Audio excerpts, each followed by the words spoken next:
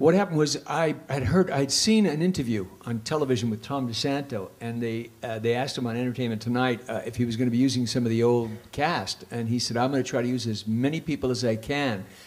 So I contacted him through my agent, and I said, look, you know, this would really be great for all of us, even if we don't get a chance to do voices.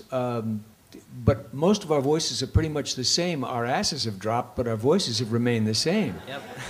And so I called Frank and a couple of the other guys and said, hey, we ought to get on this together.